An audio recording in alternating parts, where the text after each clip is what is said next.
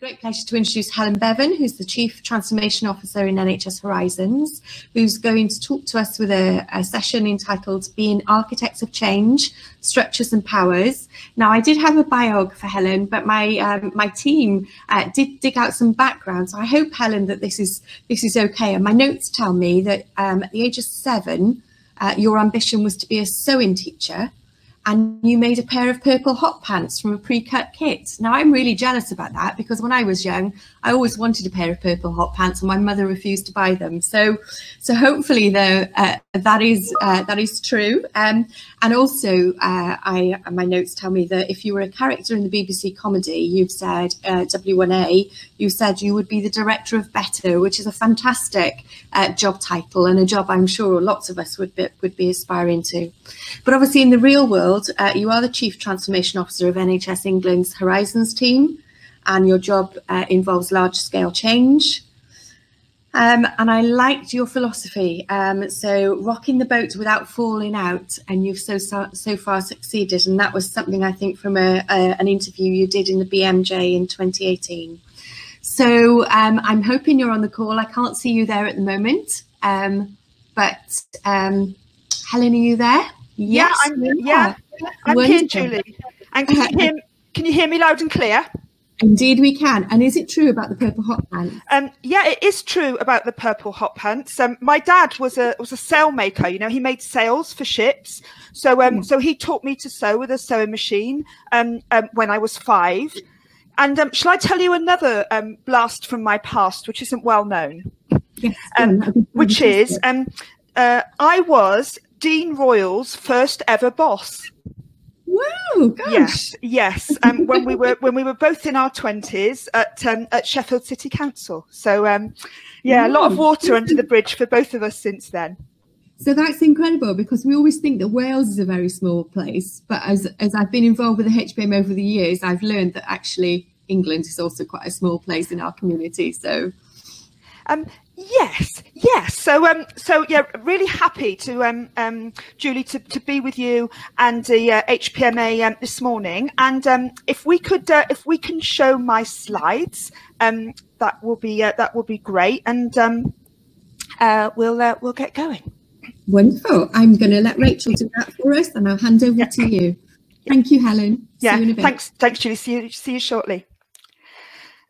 So what a great topic for a conference, you know, about being architects of change. And what I wanted to do between now and 11 o'clock is to talk a little bit about that theme in the context of people, and also in the COVID situation that we find ourselves in now. So if I could have the next slide.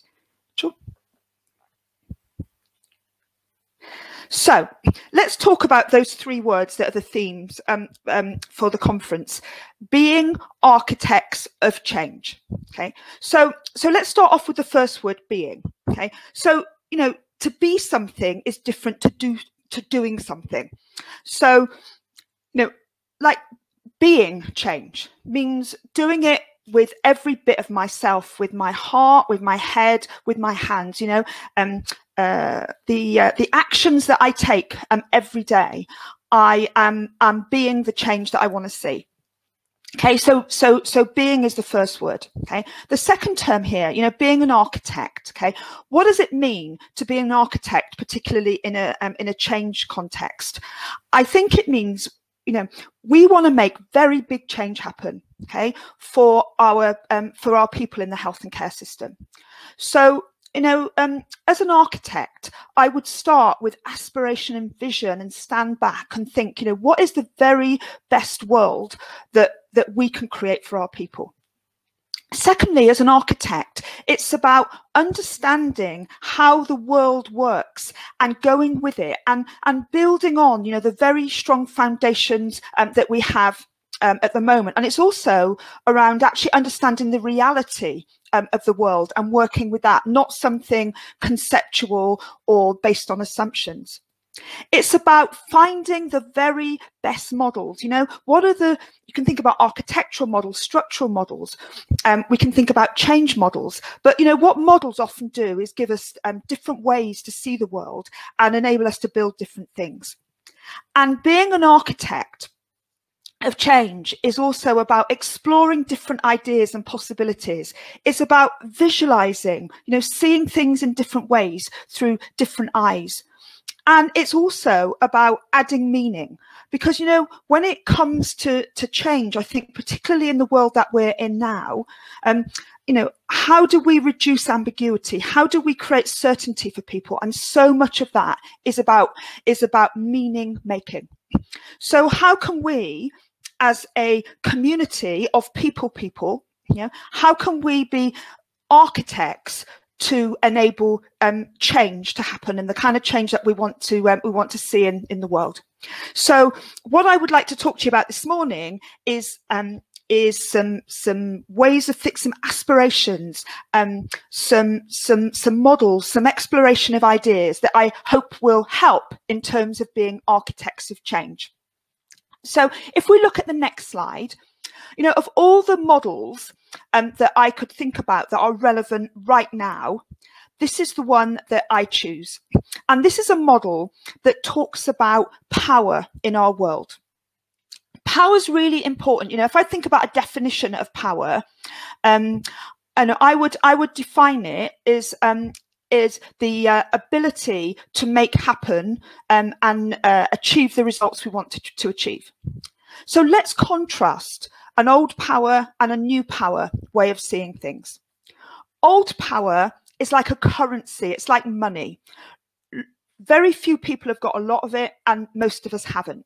So it's like formal authorities and organizations and systems. It's held by a few people, and it's pushed down in our organizations and systems, and we command people to do things. You know, you have to do that because it's the quality standard. You have to do that because it's the HR policy. Okay. And the thing about old power, it's closed. So for instance, if I'm the chief exec of a hospital system, say, and I'm working to make change happen with people in the local community, okay, I can't command them to do anything. In the sense, my power ends at the door of my organization. And old power is largely transactional. It's about structures and systems and processes. It's about governance mechanisms. It's about holding people to account. Let's contrast that with new power. New power is like an energy, a current that's made by many people coming together with the same aspirations and the same values, wanting similar things. And the more people that engage in my new power change initiative or movement or campaign, then the more power we have. And we can pull it into our organizations and systems. It's shared, it's open. Anybody that wants the same things, that aspires to the same things that the other people who are part of that new power movement want, then can be in it.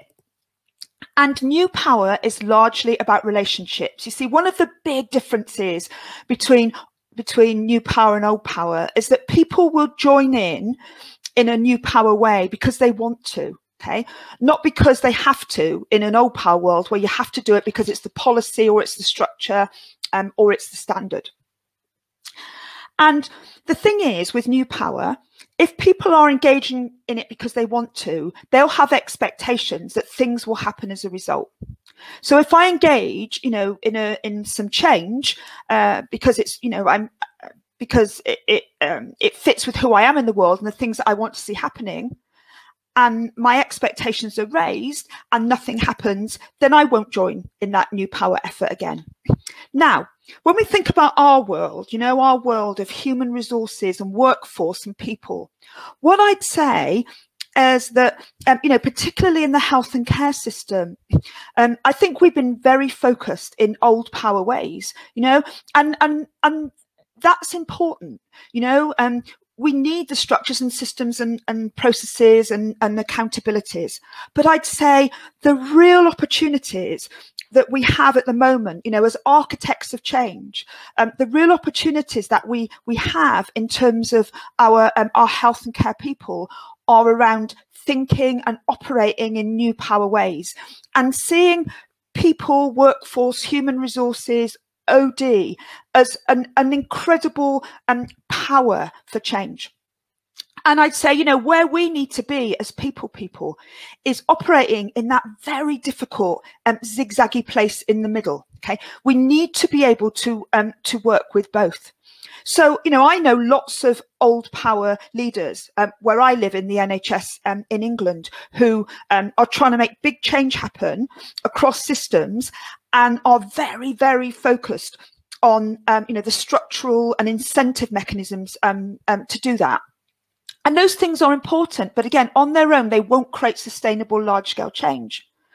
I also know lots of people who are, for instance, clinical entrepreneurs or community leaders doing amazing things, but in new power ways. But because they don't understand how to navigate the old power system, you know, their ideas will never be achieved to scale. So we have to work with them. We have to be able to work with both systems. And if I could have the next slide. And, you know, just think about this, this old power, new power way of seeing the world. And, you know, when you start to have that model in your head, you know, start to realize how influential it is in terms of COVID, for instance. And when we think about metaphors where we compare two things, saying one thing is the other, so many of the metaphors around our world during the pandemic are old power metaphors. You know, we talk about the war, the fight, the battle against COVID-19. Okay, lots of old power kind of criminal metaphors. We talk about lockdown and curfew. On Twitter, we talk about COVIDiots. We talk about transgressors. You know, our clinical colleagues, we hold them up on a, you know, on a podium as superheroes, even though lots of them hate that because, you know, and just so many people say to me, I'm not a superhero. You know, a superhero is somebody coming into a system that's in chaos and saving the world. Actually, we're just doing collectively what we do every day. You know, but again, troops in battle, the front line. We talk about battening down. And those metaphors are around command and control. They're around top-down leadership, you know, getting a grip. Okay. And then there's also lots of new power metaphors. Okay, you know, seeing our response to the pandemic as a journey with challenges and a hopeful destination. It's about positive human actions based on shared purposes. You know, we talk about building or forging and reconstructing. Many different people working together, each playing their part.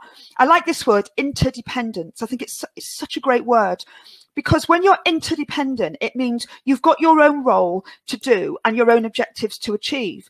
But you'll only achieve those in partnership with other people. You're interdependent on each other. And it's about creating resilient, connected communities. Okay, so many people think that, you know, leading in a pandemic world is old power. But you know what I'd say, if we actually look at where we are at the moment, and again, if I could have the next slide, what we can see is that at every level of the system, this is so relational. So first of all, you know, crisis leadership is highly relational. If you look at this quote that I've got here in the top right-hand corner from McNulty and Marcus, you know, actually, crisis leadership is an inclusive leadership approach, means that each person, you know, whatever their job, whatever their role, understands how they can contribute and that their contribution is recognized. Okay, you know, this gives deeper meaning to even the most menial tasks. And, you know, go back to that definition of architecture and architects of change. You know, our job as architects of change is about, you know, giving meaning to everyone. Okay. You know, so many of us who used to work in offices and work settings, okay, are now at home, working from home. And you know, the relational side of virtual working is absolutely critical. And I just had some interesting stats here from Gremy and Maxfield, and they say, you know, virtual teammates are 2.5 times more likely to perceive mistrust, broken commitments and bad decision making with distant colleagues than those who are co-located. And people that work virtually report it takes 5 to 10 times longer to address their concerns. I'm involved in a project at the moment, in a new project that's just starting, called #Project M, and it's going to be a peer community and resources for people who are team leaders and managers across the NHS. And you know, we just started some work, you know, talking to lots of frontline managers, and so many of those managers whose teams are becoming you know, became suddenly virtual at the start of the lockdown, you know, are saying how critical these issues are, and how, in a sense, you know, they need more support to actually manage the relational side of virtual working. And then my final quote here is about the phenomenal community response during COVID. And you know, it's pretty amazing. And again, this quote from Arabi here, you know, many pathways towards a better world are being laid bare by the altruistic mutual aid efforts arising in cities, not just cities, in locations, communities around the globe. These locally designed and collaboratively built acts of solidarity, which view vulnerable people as participants in their survival rather than passive consumers of assistance. They inform a model of community resilience and collective empowerment with implications far beyond their immediate impact, you know. So in terms of who we are, you know, people, okay, you know, we are the people that are taking these relational approaches forward. And if I could have the next slide. So, you know, the title of this talk was about structure and power. And I'd say at the heart, you know, of our mission as architects of change is a design dilemma. And I'd call it structure versus agency. I know that lots of you, like me, are social scientists. And you know, when you do a social science undergrad, one of the first models that you learn, or the first dilemmas that you get taught about, is about structure versus agency. Okay, and let's just compare the two. Okay, structure. If we're architects of change, we're seeking to make change happen through structure. It isn't just about organizational structure. It's structure in its widest sense. Okay, but it's about structures and systems, performance goals, compliance systems, regulation, policies, program management, incentive systems. Okay, all those aspects are, if you like, of ways of nudging and pushing people towards certain behaviours. And if we want to make change happen, we change those things. Okay, let's talk about agency. Okay. I'm going to come on the next slide. I'm going to give a definition of agency, but agency is about our ability, both individually and collectively, to make a difference. Okay, it's about activation. It's about our ability to make choices. It's about collective action. So, you know, when we talk about new power, okay, new power is about collective agency. It's about creating leaders everywhere, social action, solidarity, social movements. Okay. If you look at the last 3 decades, okay, of public service and policy reform, okay, the predominant approach has been around structure. So when we're trying to reform things, when we're trying to change things, we change the structure. What we're seeing increasingly, okay, particularly in the COVID pandemic response, is a shift towards agency. I also think the same thing is happening with regard to you know, the people function, workforce, human resources. Okay, there's been a very big focus on the structural aspects, okay, in its structure in its widest sense. And what we're seeing now is a massive shift towards agency. So let's look at that definition of agency. If I could have the next slide. Agency is about the power individually and collectively to make a positive difference. So when I feel agency, I feel able to make change happen, and I can grow my own agency in terms of, you know, how I operate in the world, and I can grow my agency collectively with other people. Again, if I could have the next slide. How do we build agency? Here's a lovely example. I do a lot of work with in Sweden, okay, and in Jönköping in Sweden, it's a small community in the south of Sweden, but it gets the best health outcomes of anywhere in Sweden and actually of anywhere in the world. And one of the things that leaders in Jönköping in Sweden have done is they've created a living library. So when you think about a library, you know, you think about a library as a place where you borrow books, okay, and you borrow books to learn from. Well, the living library is a group of people with lived experience, you know, patient leaders. And so the living library, they lend themselves out so that other people who are service users and families can learn from them. And Sweden, like every other country in the world, you know, with a formal health and care system, is shifting to virtual consultations as a result of the pandemic. But what happens in most places is that the people that are driving the change are the people in the formal system and the clinicians. What they've done in Jönköping is the living library of patient leaders has supported thousands of service users to be confident in making this switch to virtual consultation. Again, so they're building individual agency so that individual service users feel more confident individually about, you know, about virtual consultation. And they're also building collective agency because it's about a whole population, you know, massive group of people that have got the confidence together. If I could have the next slide. So, you know, you might say to me, well, it's all great, you know, you're talking agency and changing the world, but look at me, you know, I'm only an HR manager, you know, I'm only an OD facilitator. What difference can I make in the world? Well, this data comes from two Canadian researchers, Batalan and Coschiaro, and they did a project in the English NHS. And what they did, they went around 67 different NHS organisations to see what happened, you know, as in terms of who had the agency to make change happen. So who were the great change agents?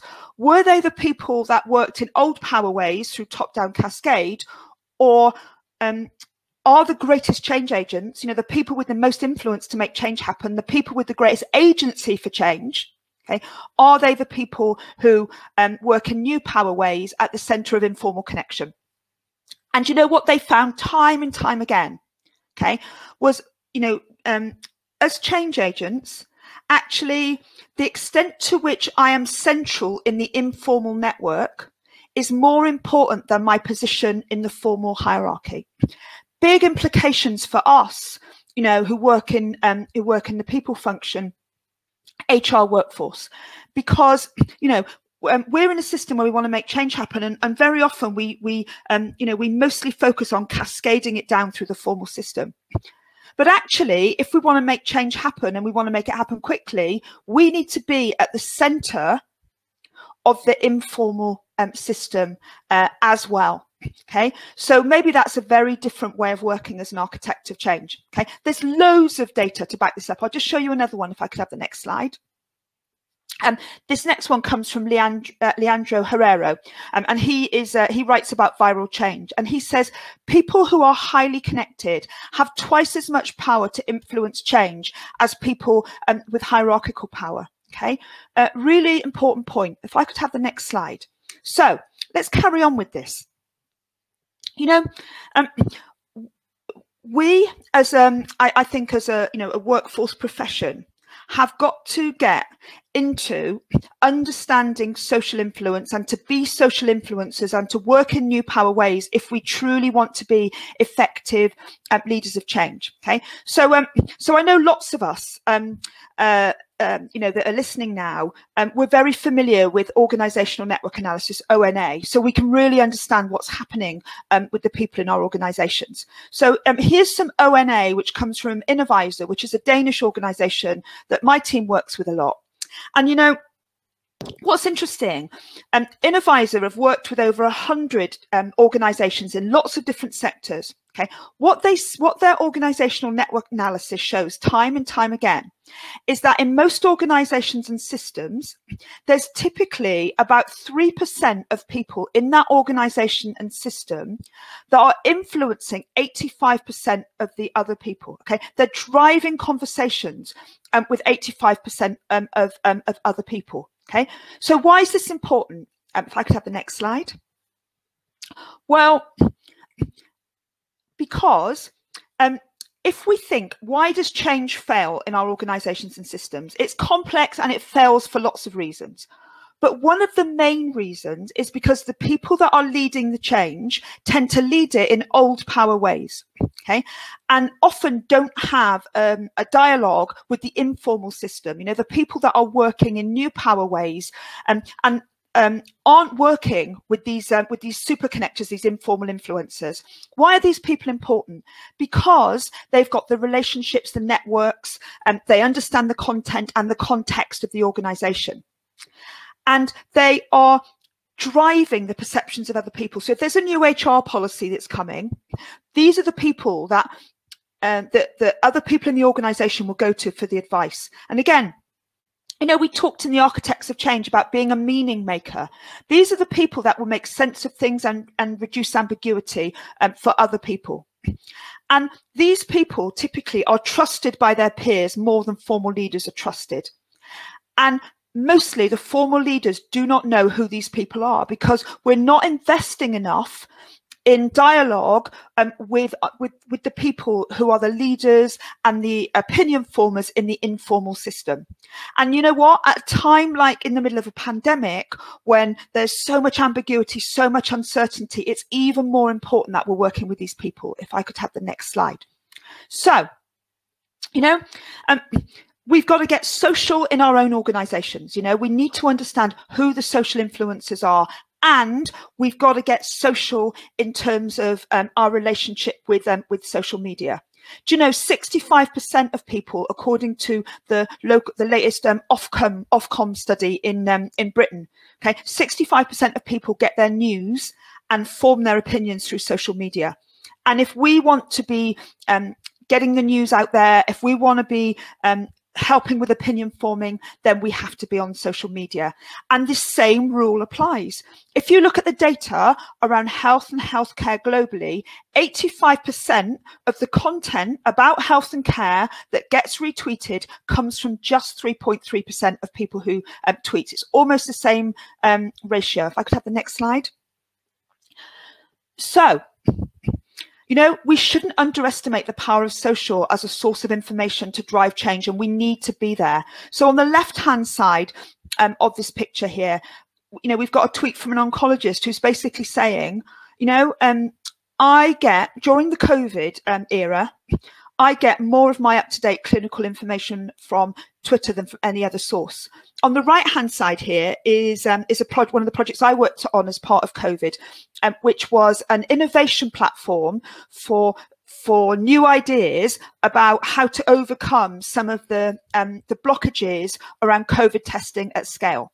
And we ran a project, you know, right across the system with NHS labs, with private sector labs about, you know, what are your ideas? You know, how are you overcoming some of these blockages around large-scale testing? Okay, 20% of the traffic came from social media. Okay, it was a critical part of driving people to that platform and finding solutions that enabled us to scale COVID testing. If I could have the next slide. And it's very important for us to find out who the social influencers are. Okay, here's 3 examples. On the left here, we've got Dave Morgan. He is a paramedic with North East Ambulance Service, and he's massively socially influential. So if you want to get, you know, information out, in the ambulance service, okay, if you actually ask Dave Morgan to tweet it, it'll get round to more people much more quickly than if you do it through the formal system, and we need to do both. In the middle there, we've got Trish Greenhoe, and Trish is a GP and a professor of primary care at Oxford University, and I'd say more than anybody else in this country, she has led the movement towards wearing face coverings and masks more than any individual. She's been so influential.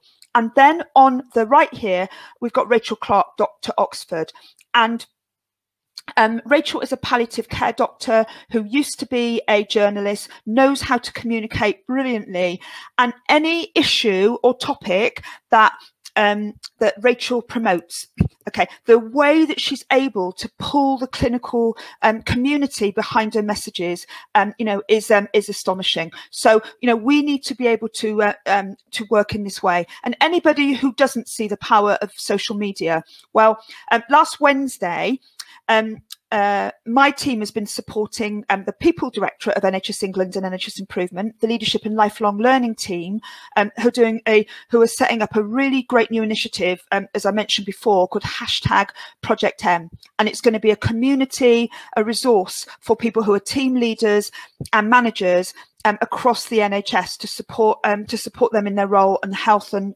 well-being.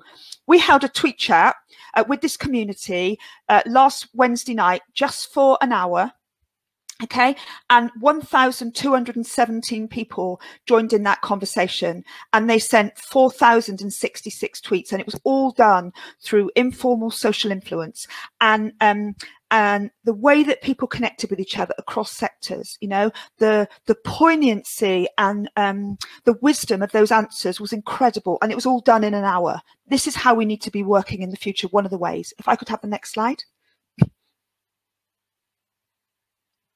So, how do you find your super connectors? Well, you can commission some organisational network analysis, and I know that many of your organisations do that already, or you can just ask people.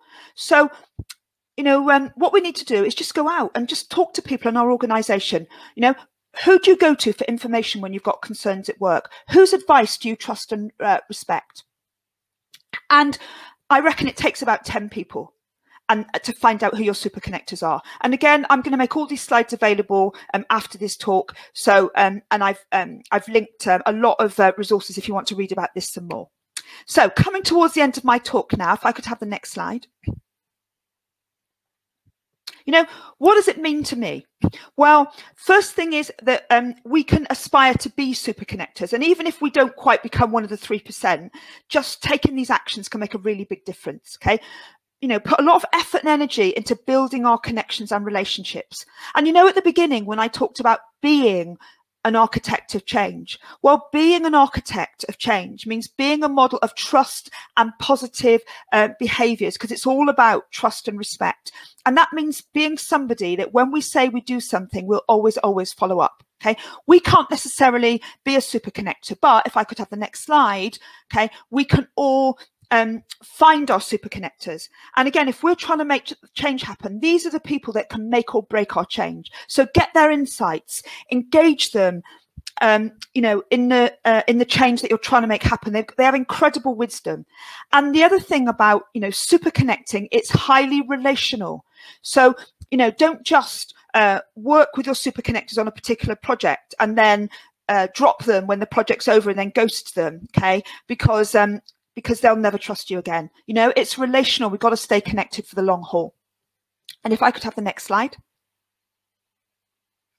So, those of us that are senior leaders, we may be less influential than we think, because if we want to get the same level of influence through top-down change, cascading things, as that 3% get through social connectivity, we need 4 times more people. And that's why, one of the strategies I will always use if I'm going to work in a particular area, whether it's in an organizational system or it's a wider community, and social media is a good way of doing things. Okay, first thing I'll always do, go and find our super connectors, our influencers. And if I could have the next slide. So, you know, this is all about being an architect of change, is all about agency, building our own agency, building other people's agency, and actually, you know, connecting with super connectors is a really good way in of this. There's lots of other ways that we can build our agency. Okay, number one, we can create small changes, one step at a time. And very often we underestimate the power of small changes, because when we make a small change that might only involve 2 or 3 people, we've made that step from an idea or a concept to something practical that's happening, and we're creating a sense of possibility and hope. Secondly, emphasize progress. You know, people can keep going at things for a very long time, and our job is to kind of give people a sense that progress is happening. Okay. Number 3, reframe our thinking. So rather than saying, well, that attempt failed, actually, what a fantastic learning opportunity.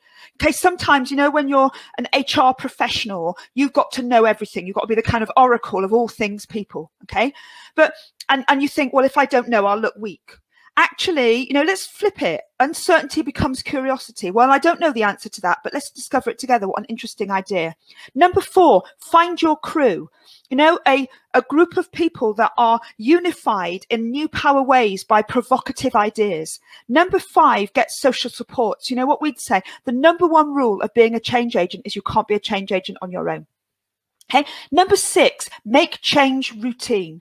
That's why I have so much respect for, particularly in the NHS, for organisations, okay, that make a big commitment and investment in quality improvement, OD and other change approaches, and make it part of the way they do things every day. Okay. You know, number 7, learn from the very best. So who are the very best people in the world that I could learn from? Reach out to them. And the worst thing that can happen is they could say no. And mostly they don't say no. Number 8, think story. You know, in terms of if we want to get people engaged on board in a new power way, you know, what stories can we tell? Because when we tell stories, people connect with our values through emotions. And, you know, that's one of the most powerful ways to bring people on board. Okay. Number 9, build a spectrum of allies. Very often when we're doing change, we'll stick with people like us. So it becomes like an echo chamber, you know, a small group of activists or passionate people that, you know, our change never goes beyond that group of people.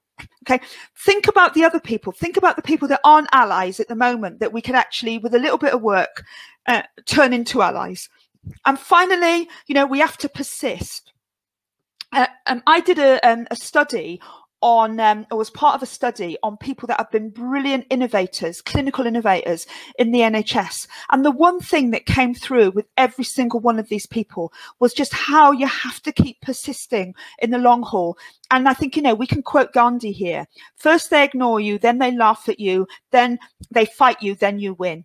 You know, we have to stick at it for the long haul. But there's so many ways that we can build change agency individually and collectively. I'm nearly there now. If I could have the next slide. So, you know, when we think about being change architects and we think about succeeded in that, particularly in the kind of health and care setting that most of us work in. And I'd say we have to be able to operate in old power ways, because, you know, we are living in a world, a health and care world that still largely operates with old power principles. And we need to bring in new power ways, new power approaches to leadership, where we're mobilizing thousands of people, new power ways of building agency, okay, individually and collectively, okay, new power information flows through influencers and super connectors, new power ways of designing change so that we're co-creating with everybody that works with us and that uses our services, and new power ways of building individual capacity. And very finally, I wanted to end with a quote, if I could have the last slide.